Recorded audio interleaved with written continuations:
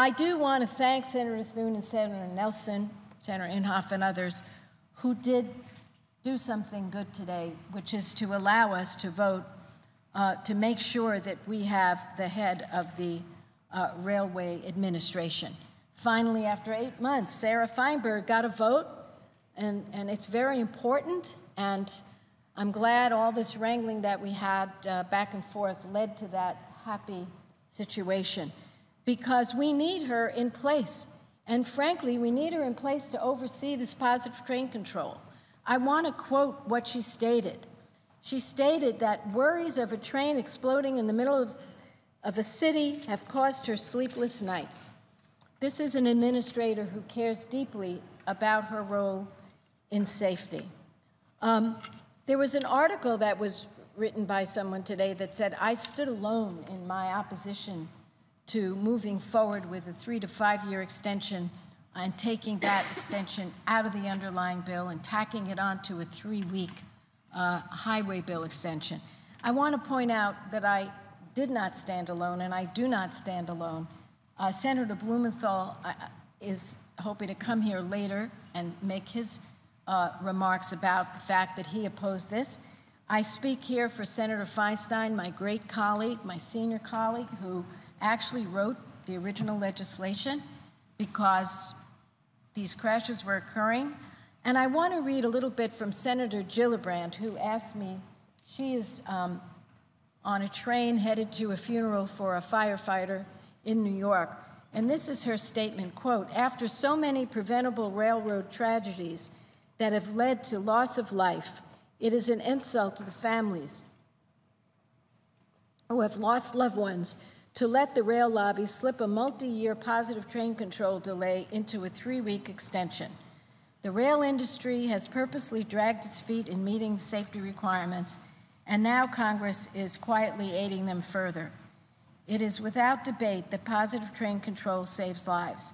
The railroads must work as quickly as they can to implement this life-saving technology so that the millions of Americans who commute by rail every day can do so safely, and Congress needs to do its job to hold the rail industry accountable. I ask unanimous consent that her statement be placed in the record at this time. Without objection.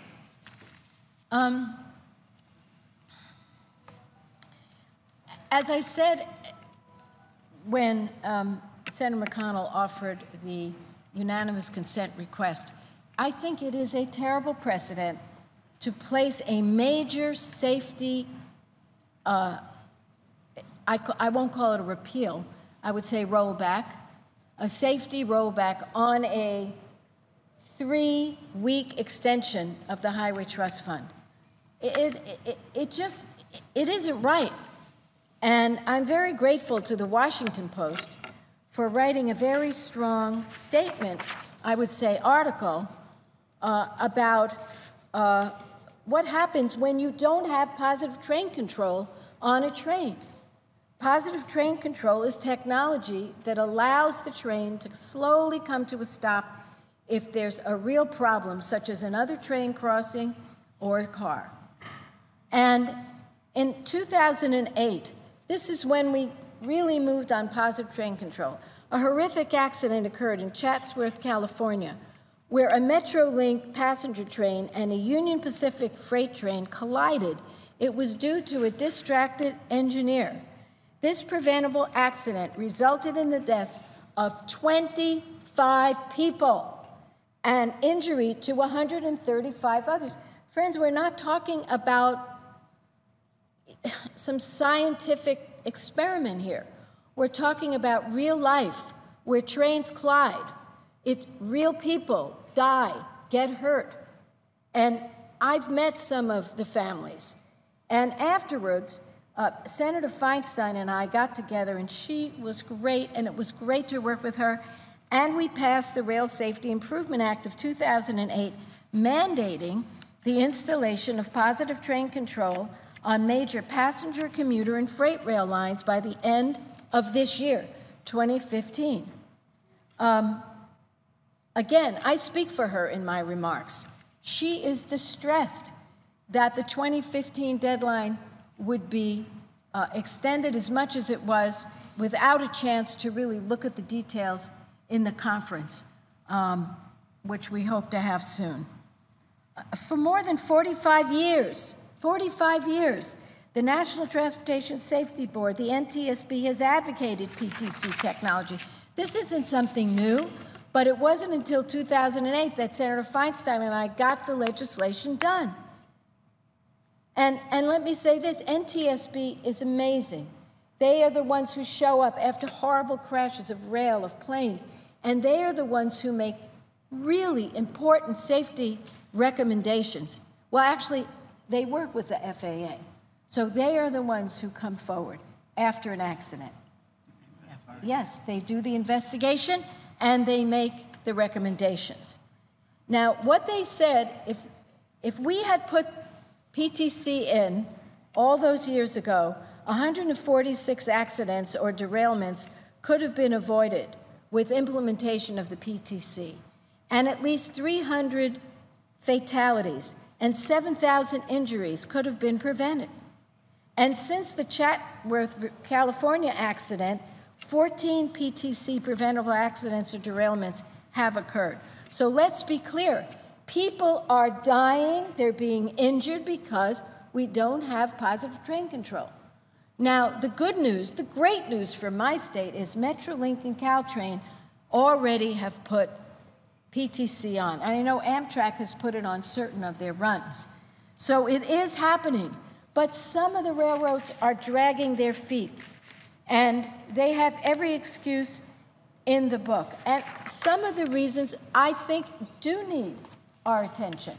For example, there's problems with spectrum, there's problems with rights of way. We can work on that.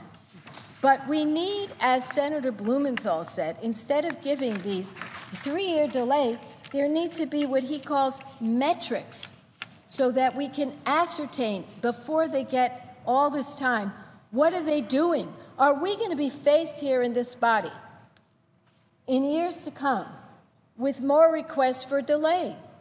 Well, if we're not really looking over the shoulder of the railroads, the answer is clearly yes. They don't want to save the money. And by the way, the cost-benefit ratio on this is overwhelming. It's overwhelming.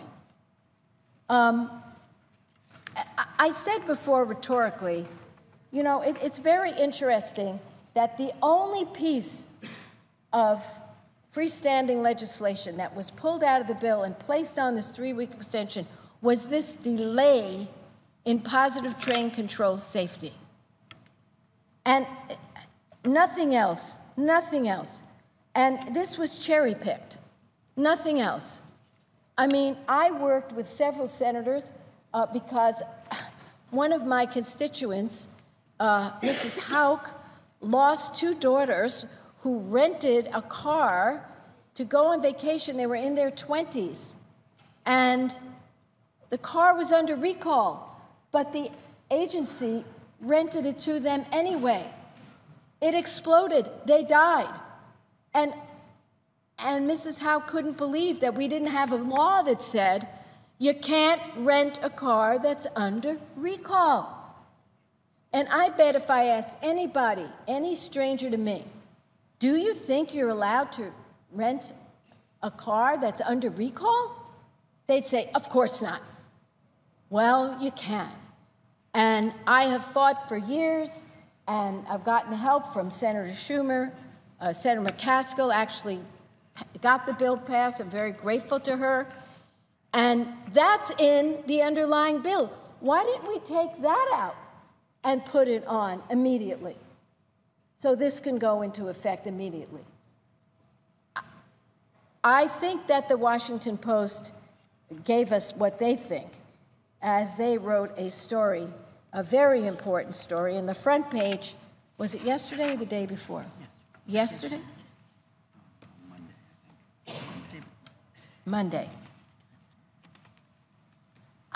I want to just say, we all know that there is special interest here. And by the way, I like to work with the railroads because they do a lot of good things. They are very powerful. They are very strong. They have a very powerful lobby. It is not a Republican lobby or a Democratic lobby. It's a lobby that covers everybody. And let me tell you what the Washington Post article notes. Quote, "Rail safety has never been a more pressing issue than it is today. So far, the people who have died in the U.S. those deaths could have been prevented, and that could change in dramatic fashion. The number of rail cars carrying flammable material in the United States has grown from 9,500 7 years ago to 493,000. Let me say that again. The number of rail cars carrying flammable material in the U.S. has grown from about 9,000 7 years ago, 9,000 tank cars, to 493,000 tank cars. Now, just imagine what happens when this flammable material is involved in a collision. We know, we've seen the balls of toxic fire. 7 trains have derailed this year alone, and their contents are exploding. Now, I understand the pleas for a delay. That's why I offered a 1-year delay to my friend, the chairman of the Commerce Committee. I offered him a 1-year delay. Nobody can tell me that a 1-year delay wouldn't work for now. We can look at it in the conference. If we need to extend it, fine. No, we weren't able to get it. And to me, the only answer that keeps coming back is special interest earmark provision. Special interest earmark provision, because it's the only provision that benefits one special interest that was put on this 3-week extension. Some people say, why do you care so much? The House voted by voice vote. You know what? They were wrong. They shouldn't have. They shouldn't have put it on this bill. This was put on by the House. And it was wrong, wrong, wrong. Now, when I spoke with my chairman, my really good friend, Senator Inhofe, on the floor, I did say I am so pleased at the way we're moving in terms of the underlying bill. And I believe we will have that bill. And I believe we will have that bill next week. Then why on earth did we have to take this out? We're moving this bill forward. We didn't have to pluck out one of the provisions. I just don't understand it, other than what the Washington Post wrote in their story. I mean, I got to say, there's 60,000 plus bridges that are deficient, structurally deficient, Mr. President. They're in your state, they're in my state. Why didn't they pull out a couple of the worst bridges and say, fix those bridges? No, all they did was pull out a provision that the railroads wanted, not a provision that commuters want, not a safety provision that will save lives. It's very, very discouraging. Now, we all know about the Amtrak crash, and I'm going to show you a picture of that. It was splayed all across the paper. Imagine, and I don't see it here in my talking points. Do we have it in there? An Amtrak train from Philadelphia. This is a picture of a photo. This is a photo of a destroyed Amtrak train in Philadelphia. And we all know the disaster that occurred there. And this could have been prevented. And as a matter of fact, if I remember rightly, and correct me if I'm wrong, Bettina, if you know this, they were about to put positive train control on this stretch. They were getting ready to do it. Just look at this. And the suffering and the deaths, needless, if there was positive train control, and if another train was coming, simply slow down that train and automatically avoid such a disaster as this. So, Mr. President, I'm passionate about transportation. I'm passionate about safety. I know my colleagues are, but we just had a very different view about this. And I can only say, if anything good came out of this, it was the fact that we now have an administrator of the Federal Railway Administration. I really think that was good, because I feel better now knowing that someone who really cares about this is officially now been given the power to assert her authority. And I look forward to working with Senator Thune as we move the underlying bill through. He knows how I feel.